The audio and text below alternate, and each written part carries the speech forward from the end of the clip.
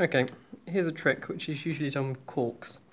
The idea is you put each of the corks into these bits of your hands, and the aim is to grab this one between your thumb and your forefinger, and this one between your thumb and your forefinger of the other hand, and to separate them.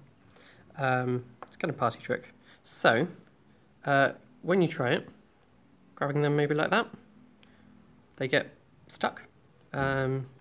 And kind of no matter how you try it, they're still connected. There's a trick to doing it, and so it works like this. They come apart.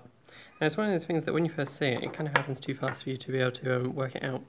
So the easiest way for me to kind of explain it is, instead of trying to come around the front, instead if you try grabbing like this around the back, you'll find that your thumb here is naturally kind of at the back of this one, and so you can kind of twist around and grab it, and they come apart.